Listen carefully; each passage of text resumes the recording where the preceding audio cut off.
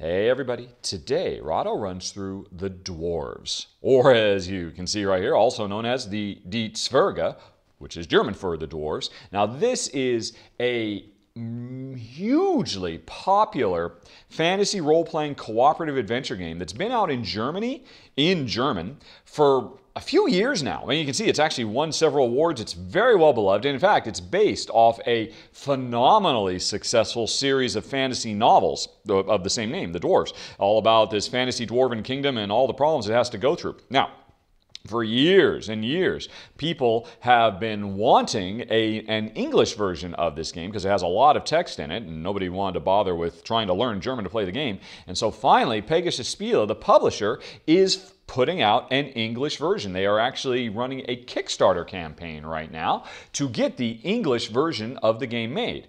And so that's why I'm doing a run-through today, so you can decide whether it might be something you would want to back. So, what's going on in Die Zwerge, or the Dwarves? Well, the Dwarvish kingdom is under assault from all kinds of baddies. The trolls and the orcs and the elves, although I assume they're very evil, nasty elves. And every player takes on the role of one brave dwarvish defender of the land. Each one has different stats and abilities and whatnot. In this game, I'm going to be Bavragor Hammerfist, who is not really that great at fighting, because he's always got a tankard of beer in his hand. You can see here's my actual little miniature. These little minis, they're awesome. They're lovely, cute, adorable little dwarves here. You can actually even see he's got his little eye patch on there. So, I'm a Bavragor, and my special power, I'm not very good at fighting, I'm pretty good at crafting, and I'm not the fastest dwarf around, but heck, I'm a dwarf, so what do you expect? And my special ability is I can move through parish lands without suffering the consequences like all my dwarven brethren.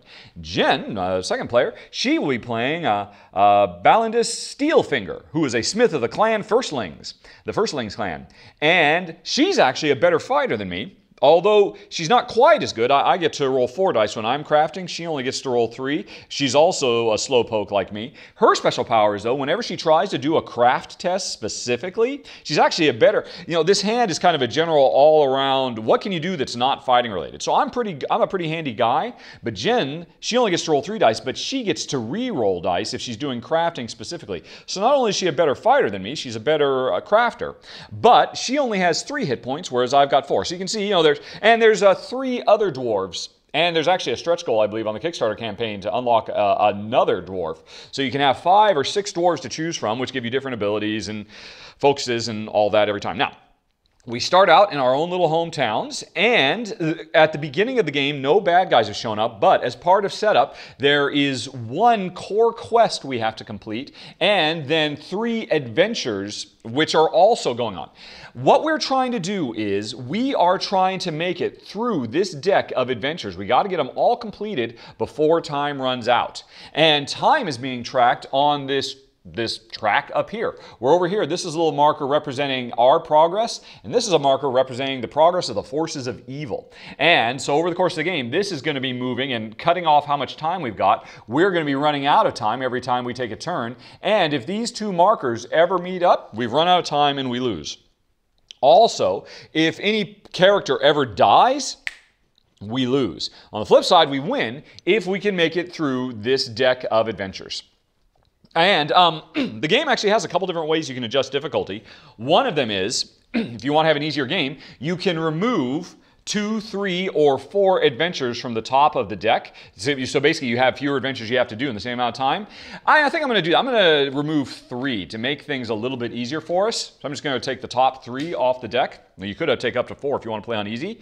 But there's another way that you can increase the difficulty as well, which the rules suggest only to do if you're an expert player. And what the heck, I'm gonna turn on, even though I'm making the game a little bit easier for myself by taking some of the quests out, I'm going to make the game more tough for myself by implementing the expert variant, which means the bad guys are going to be able to spread through the land much quicker than normal. And I'll demonstrate how that goes in a minute, right after I cough.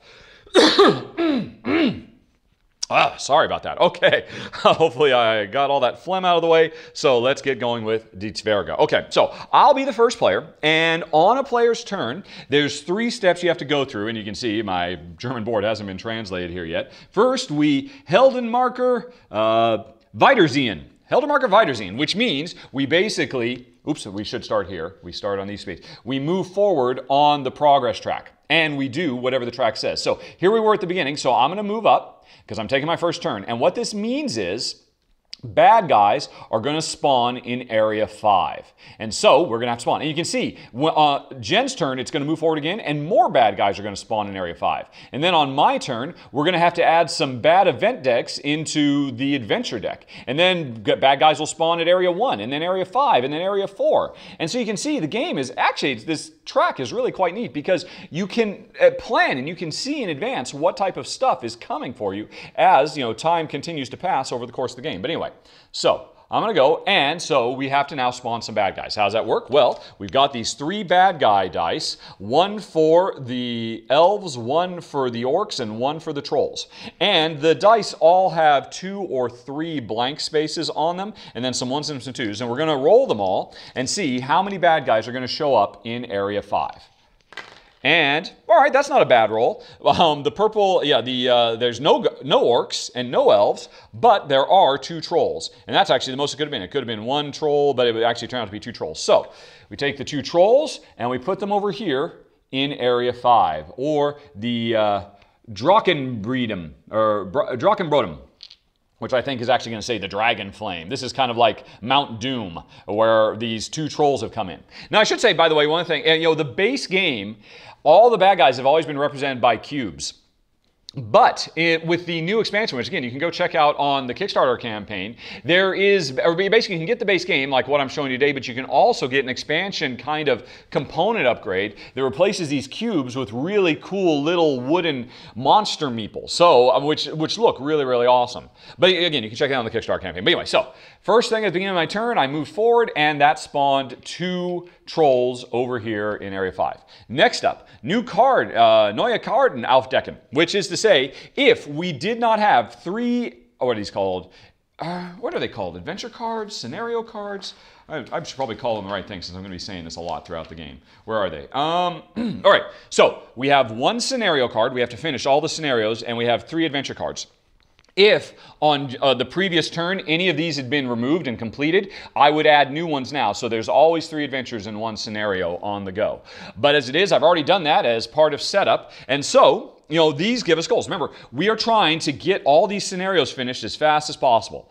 And the first scenario we have in the game is Gear Up. This quest is completed when all players together have at least 3 equipment cards. So that means we've got a goal. We're trying to get equipment drawn from this deck as fast as possible.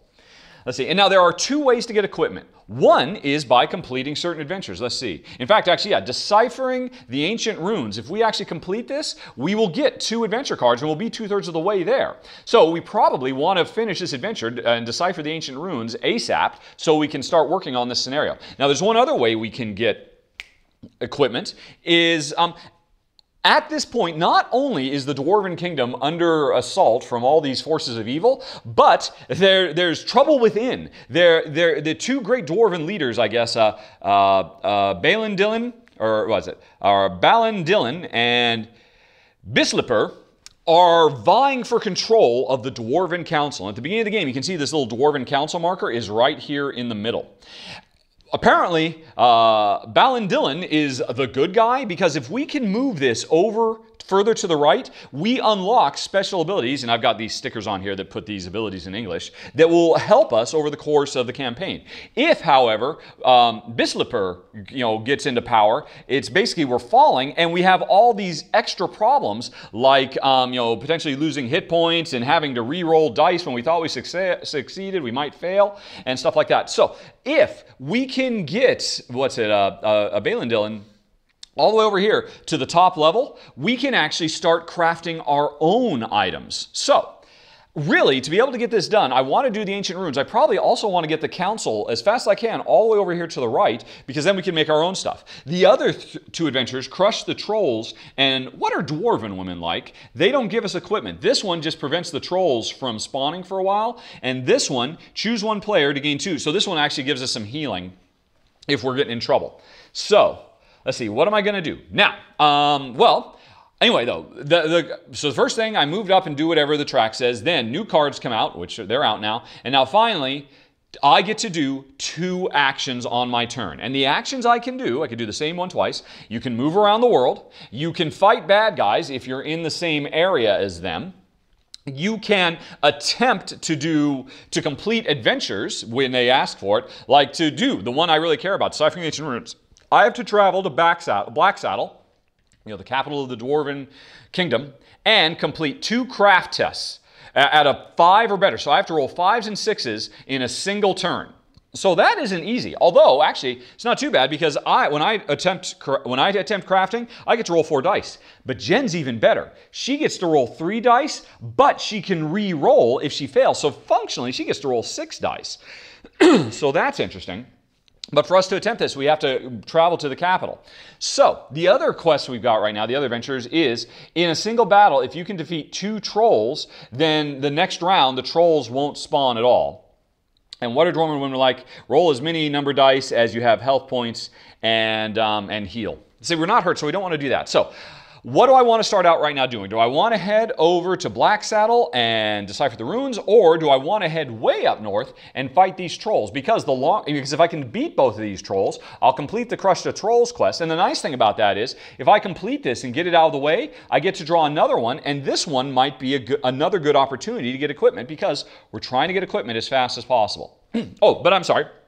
So, on my turn, I get 2 actions. I can move around, I can fight bad guys, I can attempt to complete quests, and the 4th thing I can do is I can send messages to the council, which means I can basically attempt to try and push the council track to the right.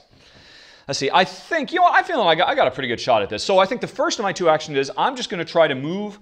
I'm going to try and move up here to get to Blacksaddle so I can try to complete Deciphering Ancient Runes. Now, if you want to move, what you do is you look at your speed. My speed is 2. That's not very good. But 2 means I get to roll 2 dice. And these are just, normal 1 through 6 dice. Nothing fancy about them. And of the 2 dice, the higher value determines how far I can move. So show me a 4, I think, because that's what I need. 1, 2, 3, 4. I need 4. A 4, a 5, or a 6. Gimme, gimme, gimme. Okay, a 4 and a 6. Cool. I take the highest value, which was a 6. I can move up to 6 spaces. So, no problem. 1, 2, 3, 4. And I have made it. Yay! Now, interestingly, you'll notice this little tunnel here. If I wanted to come up here and fight these trolls, I could go 1, and then at the tunnel, I could use as a teleport, basically, 2, to make it up here, because I can come out the other side, 3, 4. And so, with a 6, I could make it pretty much almost anywhere on the board with this series of tunnels we've got all over the place. But I'm coming over here. That was my first of 2 actions. Now my second of 2 actions is I'm going to attempt to decipher the ancient runes, which means I have to do a craft test. As you can see, I get to roll 4 dice, and it says I have to get 5s or 6s. So now this is my last shot. On this turn, I get to roll once, and if I get 2 5s or 6s, I will succeed. That's a bit of a long shot, but wish me luck. Here we go. Oh my gosh, look at that, a 5 and a 6. Oh, well done, Bavergore Hammerfist. You have deciphered the ancient runes. And the reward, draw 2 equipment cards for each card, decide which player can keep it. So, we're going ahead and discard this, and we get 2 equipment cards. What do we get? We get a chunk of cheese and a dwarven song. And so now we can split these up. Even though Jen's far away, either of us can, Jen could take both of these. Now the chunk of cheese, you can discard it at any time to do some healing. And so, whoever's going to be going and fighting is probably the person, and Jen is a better fighter than me. Plus, she has fewer hit points than me, so I think she should get the chunk of cheese. All right. And let's see, Dwarven Song. You can discard Song to whenever you're trying to do a speed test, you can turn 1 die into a 5. So you can guaranteed move around quickly if you sing yourself a Dwarven Song. Let's see, I'm actually inclined to give that one to Jen as well. How about that? Let's just give them both to Jen. All right.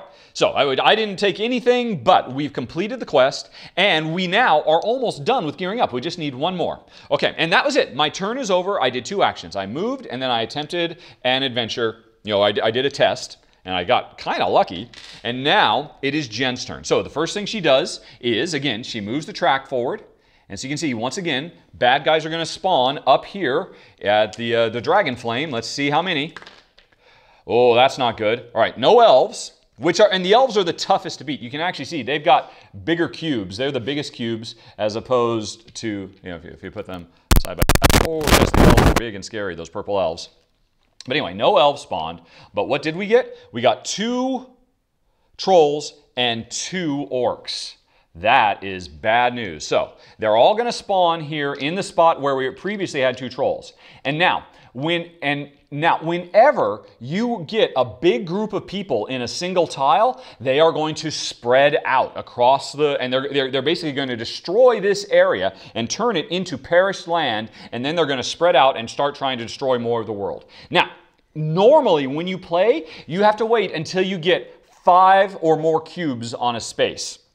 I'm playing such that they will spread out. This is the expert variant I mentioned up front. They'll spread out if there's ever 4 or more cubes. And now that's actually really important because they can chain react. They can get multiple spreads over multiple turns, depending.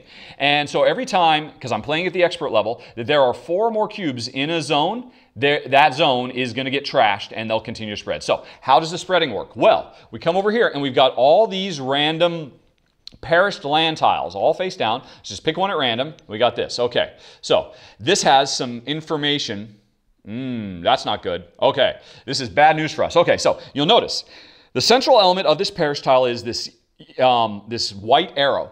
Yeah, let's just move all these out of the way so I can see the space.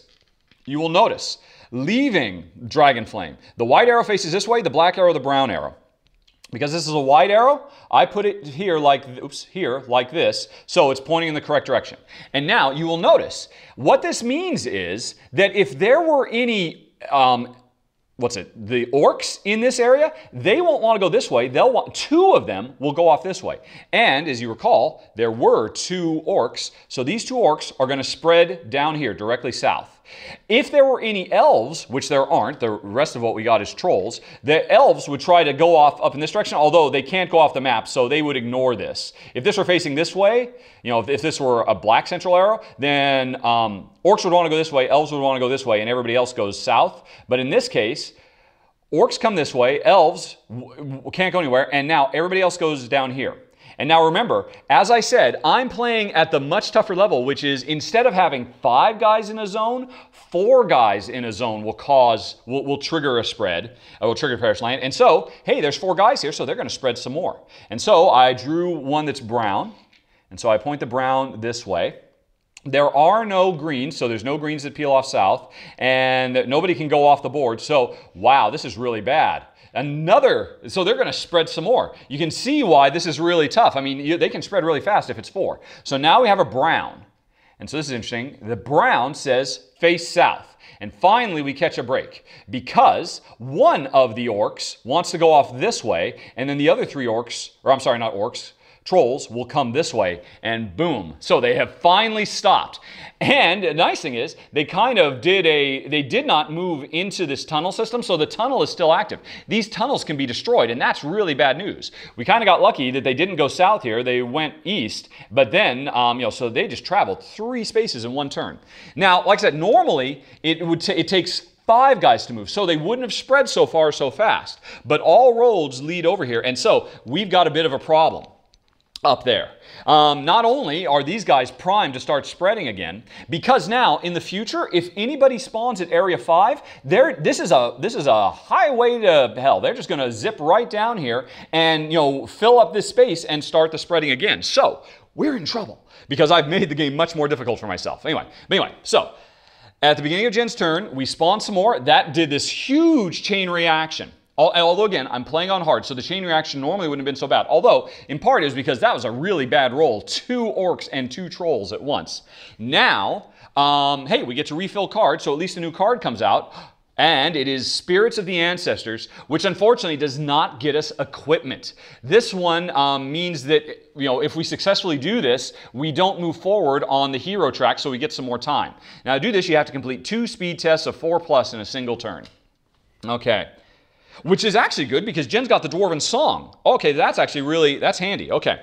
So, right, and so now it is Jen's turn. We did the event, and now on my turn, bad guys aren't going to spread anymore. Instead, we're going to add some bad events to the adventure deck, and then bad guys are going to spread out of Area 1, but then in a few turns, bad guys are going to spread. So we now have a few turns to try to clear these guys out of here, because if we don't, they're going to expand again. when we get up to this turn. So we have kind of an immediate goal and then a more of a long-term goal that we have to focus on. And how are we going to do this? Well, it's Jen's turn, and we still need to get gear up done as fast as possible because, I mean, we need to get through this deck. So, and because Jen has the Dwarven Song, I think she's going to attempt the Spirit of the Ancestors. Now, by the way, all these cards, like I said, these are my kind of print and play stickered up English translations. The flavor text, I assume these are quotes from the books. Bei Vrakas, de Geister, sie kommen, und zu holen, und ins Werderband zu reißen. Okay, whatever that means. I assume all the flavor text will be translated into English as well. But right now, I think Jen has her first of two actions. She is going to try and complete this to buy us some time and to hopefully get another quest out that will let us get better equipment. Right, so. Although, but if she does this, she'll lose her Dwarven Song, and we need to have 3. So I don't think she's going to try that. What is she going to do instead?